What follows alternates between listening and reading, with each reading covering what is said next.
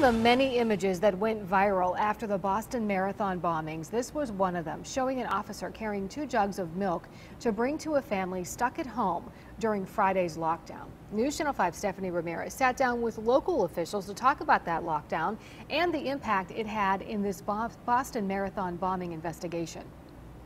I mean, it's an unusual event. The lockdown surprised many people as the manhunt heated up around Boston.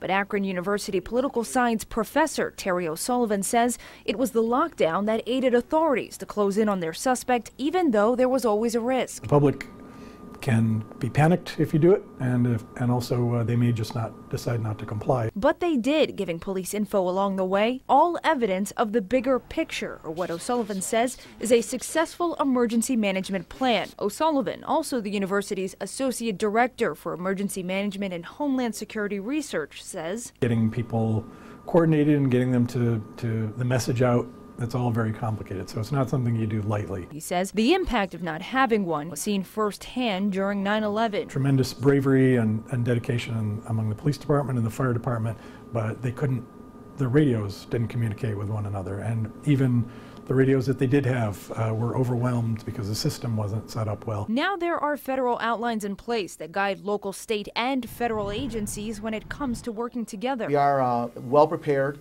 to hopefully detect and disrupt, and if not, respond. The Cleveland area hasn't really gone under lockdown in recent years, but Northeast Ohio does have a fusion center where local, state, and federal leaders physically work together from one location to carry out an emergency management plan, something Westlake Police Captain Guy Turner says is just as important for surrounding areas as it is for major cities. Half the battle is knowing who your counterpart is. If you know who the head of the local division of the FBI is, you've already got a face-to-face relationship.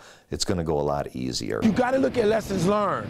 What worked there and what doesn't work. Going back to the lockdown, the one thing that Boston did, I think, that was both wise and also practical, was that they made it voluntary. Gaining that trust and understanding between law enforcement and the public. The description of the first firefight where they were throwing explosive devices out of the car, I really thought at first, that has to be something out of a movie. Post 9/11, you realize we're kind of all in this together and we have to cooperate. If you're interested for more on the Northeast Ohio Regional Fusion Center or more on how you can help authorities fight terrorism, log on to our website at newsnet5.com and we'll have the link for you there. On your side, Stephanie Ramirez, News Channel 5.